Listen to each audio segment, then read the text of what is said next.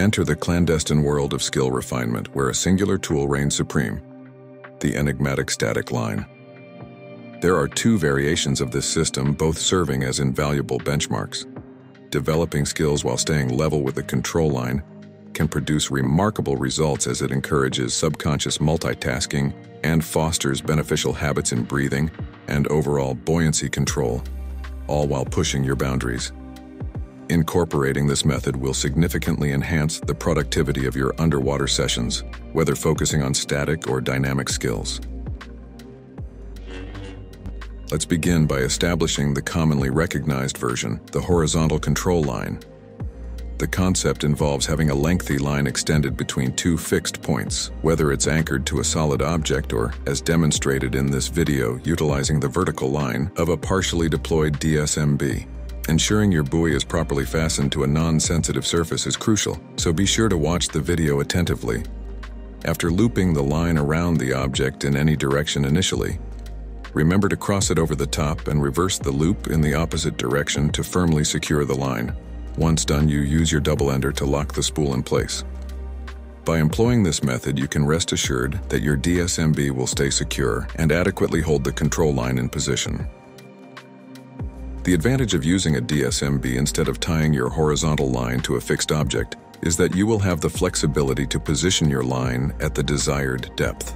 While various items can serve as tie-off points, we suggest acquiring a set of line markers typically utilized in cave diving, as they offer the most flexibility and can be easily purchased online. It's noteworthy that SMBs don't require surfacing, nor do you need significant depth. The diver in the video showcases this at just 3 meters, so it's a perfectly suitable setup even in pools. If you encounter a scenario lacking a suitable anchor point for your DSMB, repurposing a traditional weight belt can effectively provide the necessary support. As a general guideline, affixing approximately 4 kg of lead onto the weight belt will adequately secure a sufficiently inflated buoy. The manner of tying off the SMB becomes less critical when using a belt because it creates a closed loop, essentially preventing the line from slipping off, unlike on natural structures. Make sure to securely lock the spool with the bolt snap in both types of tie-offs as shown in the video. The structure needs to be strong enough to endure some force, particularly if your positioning is not accurate, initially causing you to drift into the line during practice. Once you have both DSMBs set up and stable and your markers placed at the same depth on the vertical line, proceed to pull out the control line.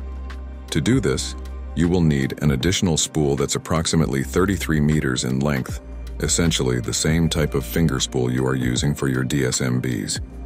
Ensure you prepare your spool ahead of the dive by creating a sufficiently large loop at the line's open end, allowing the spool to be passed through comfortably. Then, affix it to the marker following the steps demonstrated in the video.